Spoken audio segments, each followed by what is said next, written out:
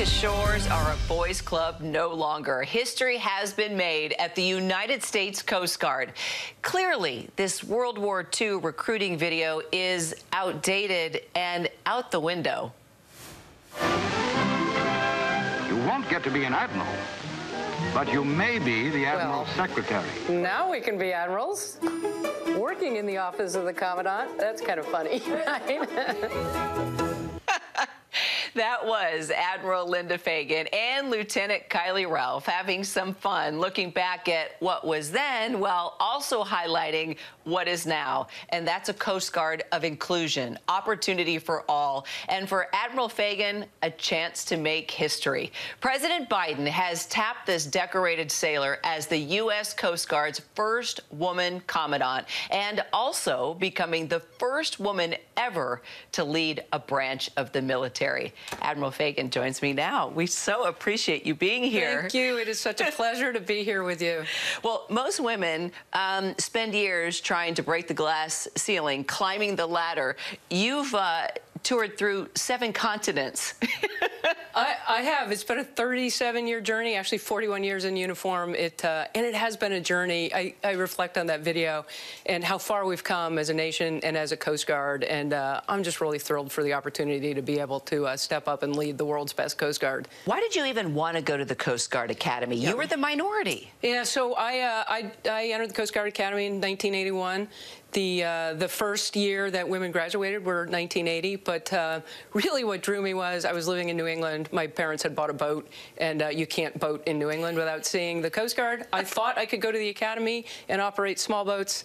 That's not something officers get to do, but apparently it's worked out for me. So, well, you're going to have plenty of times to go out on small boats now. Yes, every day is a great day to be on the water is my motto, and anytime I get a chance to be out with the frontline men and women, I absolutely seize it. It's they do great work every day to keep Americans safe. Well, you not only took advantage of the academy and being on the crew team and just, absorbing all the academics as well, but, you forged through being the only women in a number of areas as you worked up. You were an ensign on the Polar Star, Antarctica. What an amazing place to go to.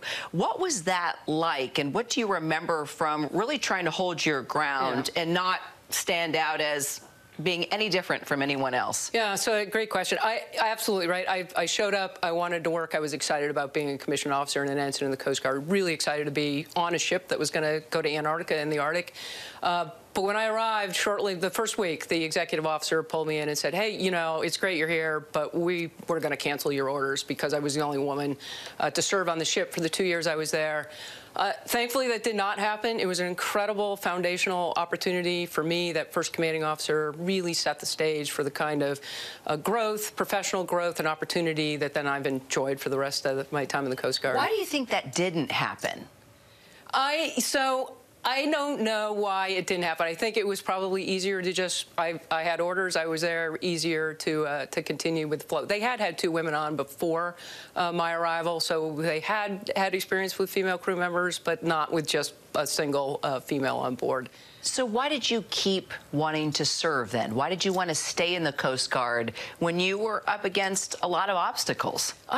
The Coast Guard provides incredible opportunity, and so as a woman in the service, you do have to work a little bit harder to prove yourself and your mettle, but the opportunity is there, and it's not held back from you. The Coast Guard, when we integrated women into the service, took the decision to not restrict women's assignments, their operational assignments. And so when I graduated from the Coast Guard Academy, I could go to any ship that I, that had the opportunity to go to. And we've managed the service forward that way. And I think that unrestricted opportunity for women has really helped helped us down the journey that we've been on for the 40 or so years since certainly since the Service Academy was integrated by Owen Seiler, and a little bit before that with our Officer Candidate School. Well, that was the Admiral that actually became your mentor. It was interesting. I wanted to hear, okay, what woman was really influential in your life? But actually, it was the male admiral that changed things for women. It was. So Admiral Owen Seiler, he was the 15th commandant of the Coast Guard. It was his decision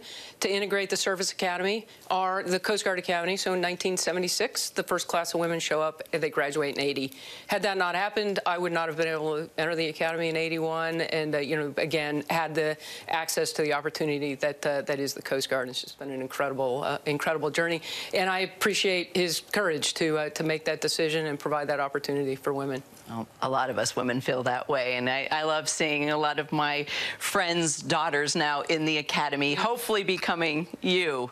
But some serious questions. You know, when you officially take command, you were the former Pacific commander, which included the Bering Straits. You are going to have to do this delicate dance of this relationship between the U.S. and Russia, and the specific, you know, body of water, this maritime relationship. How are you going to do that as this invasion continues on? Yeah, so we will continue doing what we do as a Coast Guard, which is demonstrating professionalism, exhibiting the rule of law, behaving as a professional maritime force would. We're doing that now in the Arctic. We are an Arctic nation, and so Coast Guard cutters are operating now up in the Bering and along the maritime boundary line, and will continue to engage professionally through the established rules and norms with any Russian vessel that we would encounter in that operation. There's shared interest there with regard to life saving, and that work continues, because we you know, any loss of life at sea is one loss of life too many, and we'll continue to engage in that critical work as well. I hope we'll be able to talk once you do engage with that, because it clearly is a big story right now. Another big story, your daughter.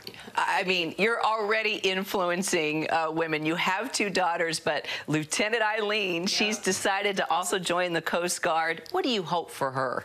So I hope for her that she has the same great access to opportunity that I've had.